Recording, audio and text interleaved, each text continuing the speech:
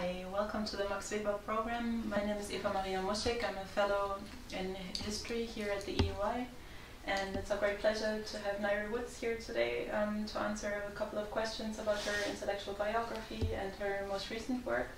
And Professor Woods is the Dean of Oxford University's School of Government, and she's written lucidly about global governments and most importantly perhaps about the major international financial institutions, the IMF and the World Bank. And later today, Professor Woods will give a talk here at the EUI that is called Backlash, Is Globalization Killing Democracy? So we have about 20 minutes for our interview, and without further ado, we thought we'd delve right into the questions. So let's start with your intellectual biography. And I should say thank you very much for being here also. Pleasure. Yeah. So yes, I'm Stefano Marcuzzi. I'm also a Max Weber fellow here at the UI, affiliated with the Robert Schuman Center for Advanced Studies. And so it fell on me to ask the first question. We read that your choice to study international relations was somewhat accidental, if I may put it that way. Originally, you were much more interested in economics and law. So could you explain how you came to the discipline and what intrigued you the most about this discipline, which ultimately convinced you or persuaded you to pursue an academic career in international relations? Gosh, that's a little embarrassing because I don't really have a high-minded answer. I had, as you said, studied sort of maths, economics, law in New Zealand, and I guess from the start I was passionate about public policy and government and what governments can do and what they can't do, what they should do, what they shouldn't do.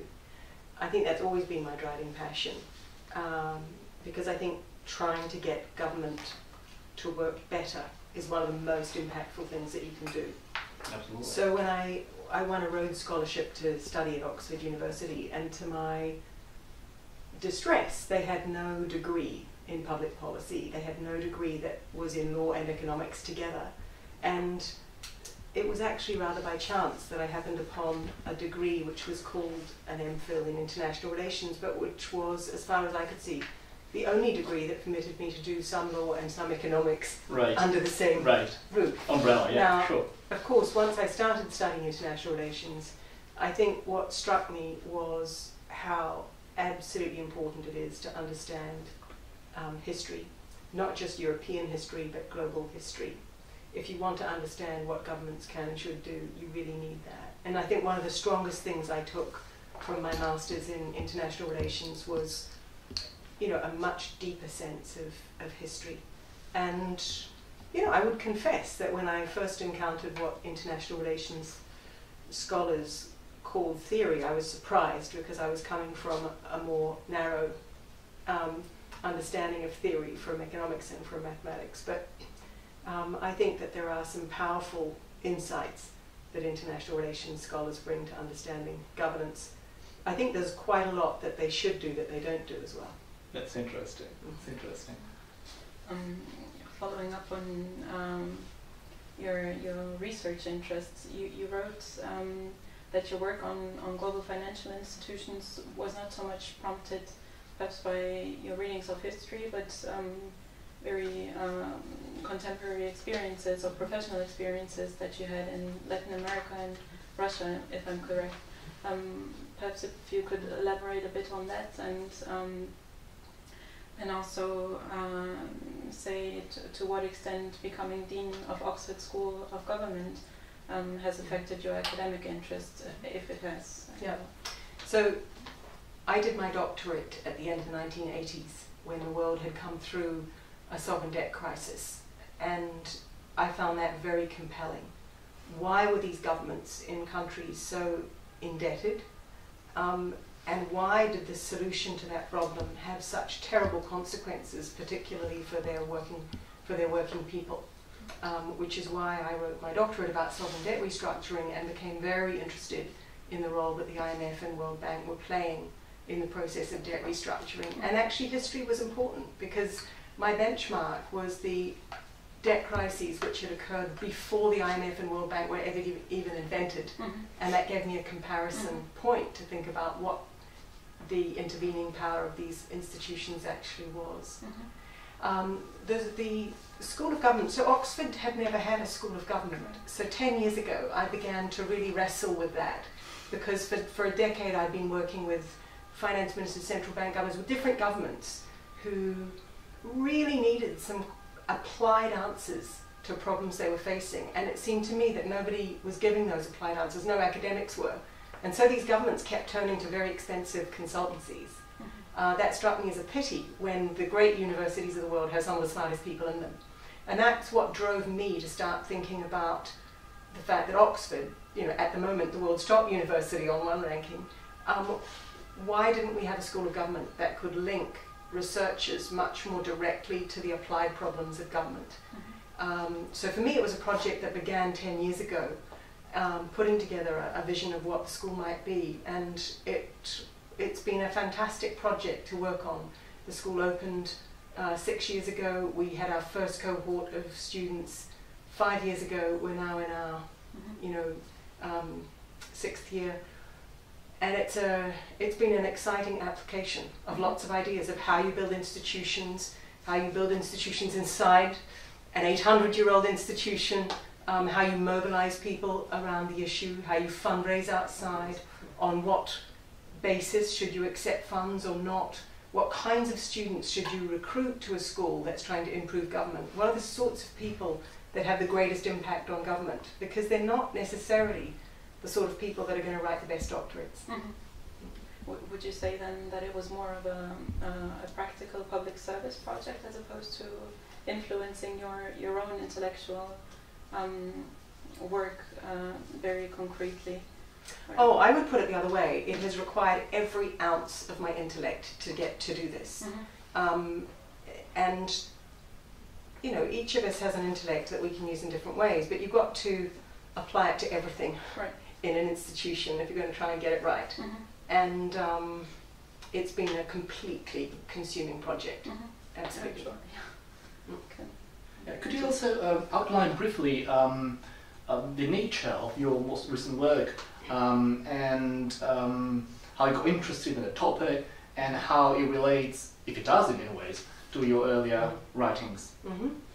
Well, I would call the Blavatnik School of Government my latest project, because it is it's the project to which I've given the most time, and it is an intellectual project. It's an applied problem of government and governance, and it takes you right into what are the current problems of government which rigorous independent research could really deliver some answers to. And it's a constant surprise to me how little academics ask that question. Academics all over the world.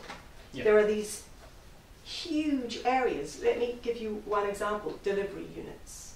Governments across the world, there are several dozen governments building delivery units.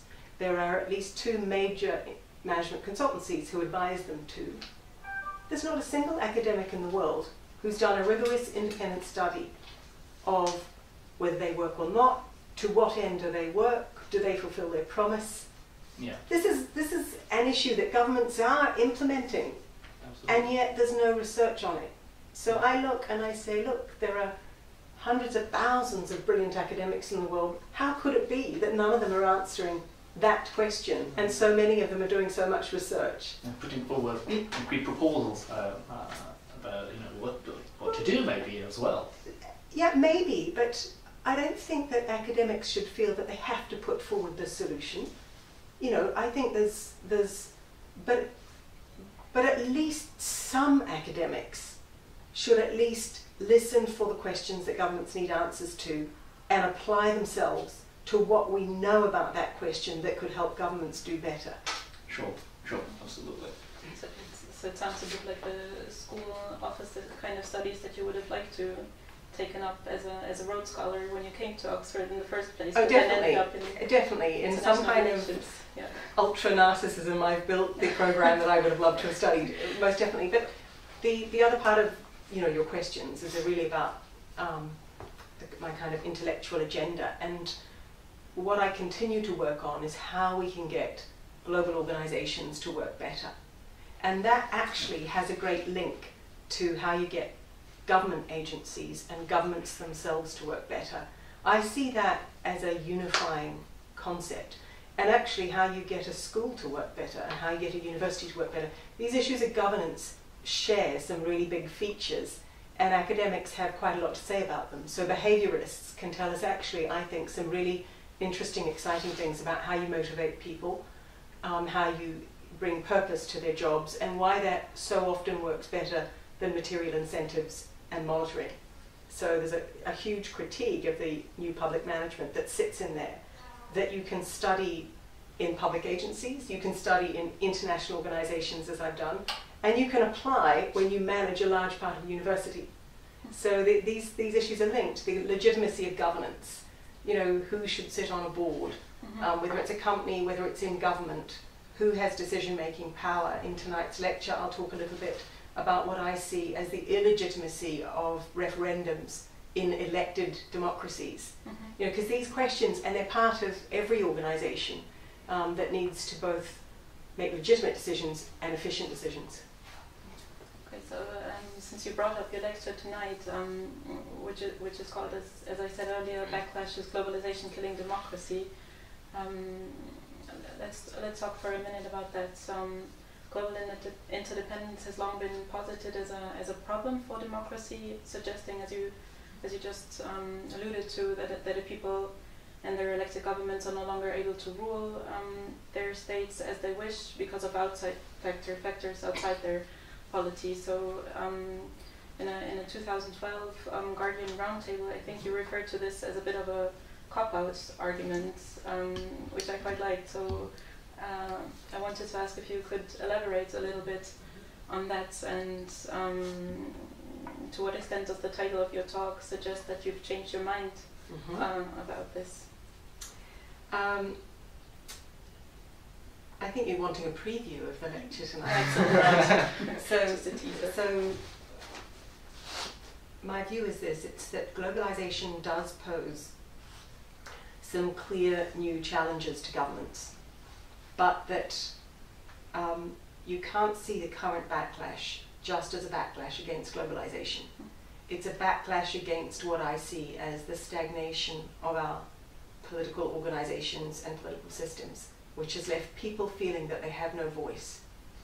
And so there's a simple argument which politicians are deploying, which says it's globalization and foreigners who are to blame for the fact that you feel you have no voice. But that's not just a dangerous argument, it's a wrong argument. That the reason why people feel they have no voice is because the large-scale organizations that were created, many of them in the 1930s, which was the last time we saw this level of fear and insecurity and post-economic collapse backlash, that the organizations created at that time, mass political parties, but that were actually active, that people actually participated in and built agendas within, trade union movements that were much wider spread than they had been before, and gave people a sense that they could actually have some say in the system that they were a part of. And that the generation that grew up with those organizations and has watched them decline and become marginalized are exactly the generation who are now voting for Brexit and for Trump. It's that slightly older, white, working class who had a sense of entitlement to having a voice in organized politics and feel they no longer have one. And that's something we have to take seriously. And we have to think about how better to manage globalization, but we also have to think about how to innovate and renovate democracy and the organizations which create the link between people and government. Yeah, absolutely. Following up from what you just said, I mean, it seems that today democracy is going against globalization in a sense. You know, Brexit, Trump, or the extreme right European movements. Let me put it this way: it seems that democratically elected governments seek, or are likely to seek in the near future, renewed protectionism, thus limiting global integration in a sense. I don't know. So I think would you? I mean, can't today's topic, is globalization killing democracy, be happening the other way around? Can it be democracy in a sense which is killing globalization? I think you're putting two different propositions there. The first one, I would say I don't think you can lump together all those who led the campaign for Brexit and voted for it, and all those who led the Trump campaign and voted for it as anti-globalizers. There is a whole group of leading politicians in Britain and leading business folk who passionately believe in Brexit because they believe that the world economy is a free market, and the only thing standing between them and that free market is the European Union. Now, factually, they're wrong, but that's their belief. In other words, that's the feeling. They want to be part of globalization, and they feel that the European Union is the barrier between them and globalization. And likewise, let's not forget that there's a huge group that supported Trump, that continue to support Trump, for one simple reason: he promised to lower taxes for the rich. Well, those rich benefit massively from globalization. 3 of his top appointments are all Goldman Sachs bankers. These are people who need sort of globalization. So I think to imagine that they're anti-globalization forces is probably to depict them too simply. Absolutely, that's very interesting. I mean, I think in part you've already answered our next question, which is going to take you back to the 90s and early 2000s, which already saw a very different anti-globalization movement, populist also perhaps, and leftist, if you will. And our question was to what extent,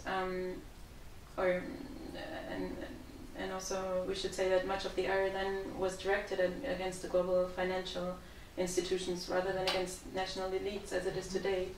So we were wondering to what extent you see this anti-globalization movement, if you want to call it that way, of the 90s and 2000s as connected to this new anti-elitist xenophobia, if I may put it that way, that we see today, or is there no connection at all?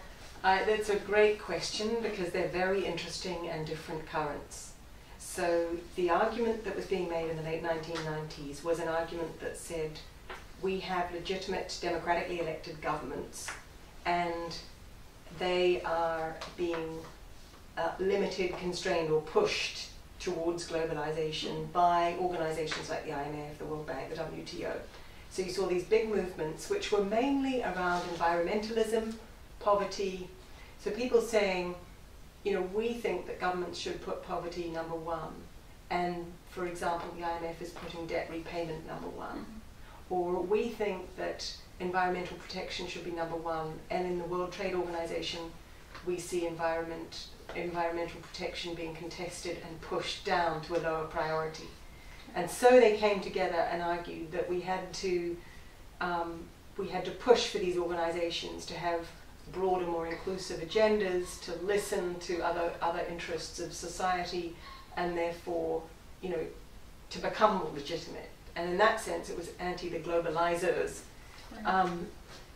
What we're seeing today in this backlash against the elite is a rather different, mixed coalition of people.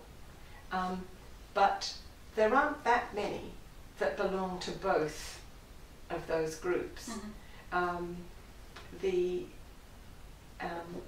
thinking of one of the groups, I think they're called Citizen Watch, who has fought very consistently against TPP and against trade and investment agreements, that really feel they've won. But they felt they won when they saw both President-elect Trump and Secretary Clinton both voicing against the TPP. But that's one of the few overlapping points. I mean, I haven't really thought about the overlap between those two groups, but I do think they're different. And today's backlash is not on the streets. It's people using their vote to force governments to hear them.